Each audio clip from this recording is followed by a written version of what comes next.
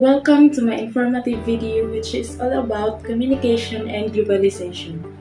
Globalization is a process of interaction and integration among the people, companies, and government of different nations.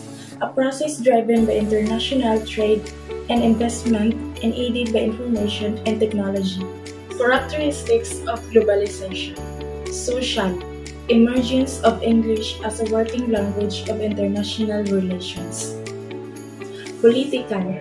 Government involves themselves in affairs of other countries due to the easiness of access to information. Economic. Emergence of global markets. Open foreign investment in foreign countries through open up of new markets. Advantages of globalization. Globalization improves communication access. Globalization would help the developing world progress faster. Globalization could create more employment opportunities. Globalization would reduce currency manipulation problems. Effects of globalization in language use and communication. Increased business opportunities.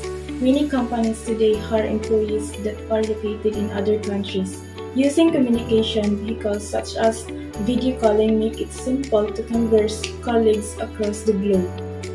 With this kind of communication technology, many businesses are able to take advantage of opportunities in different countries or cities, improving the economic outlook on globe level. Fewer cultural barriers. With television and movies, cultural barriers are becoming less prevalent.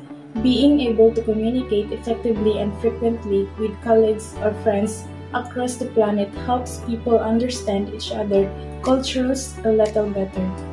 Creation of global village. The global village is created when distance and isolation no longer matter because people are connected by technology.